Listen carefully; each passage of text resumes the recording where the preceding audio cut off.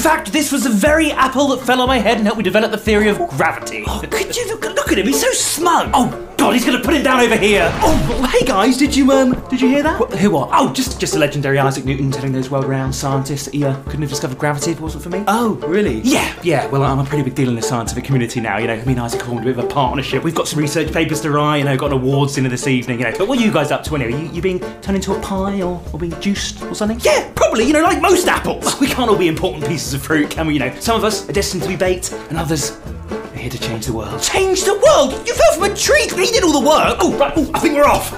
So, Isaac, I was thinking we could look into the theories of motion next. Maybe three...